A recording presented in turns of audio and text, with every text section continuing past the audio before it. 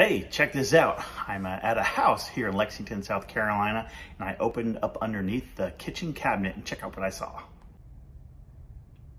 Right here, we're looking at mouse droppings.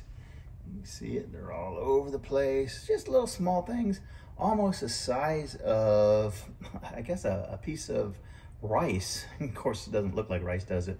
But it's about the size of rice, little short things. So what do? For this situation, I'm going to use a snap trap. I'm going to show you exactly how it should be set. So here we are. Here's a trap. Your little triggering device here. And this right here is the part that hurts. You want to keep it from getting your fingers. Always hold it on this side. So if you're holding it from here all the way over here, you'll never get snapped. So take it and just slowly hold it.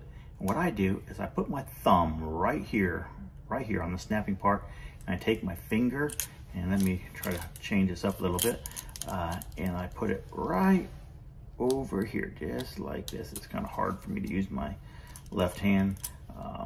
Trying my best to get you to see it, and just right there. That right there might be a little high angle, so you can keep your thumb right here holding it so it doesn't snap your finger, and you can just adjust it just a little bit. See how I'm just doing it?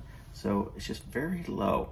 I put here, that's the bait. I don't want to touch that because it'll snap my finger, but I put just a little bit of bait. You put a little bit of peanut butter in there would work well. You don't want to put tons of it on here. That doesn't really take care of it. You can also maybe put a little piece of cotton, like a cotton ball, just a teeny bit, because I can use that for nesting materials. But that's how you really set the trap. Remember, holding it from this side, never this side. Once you get past here, you can get your finger snapped.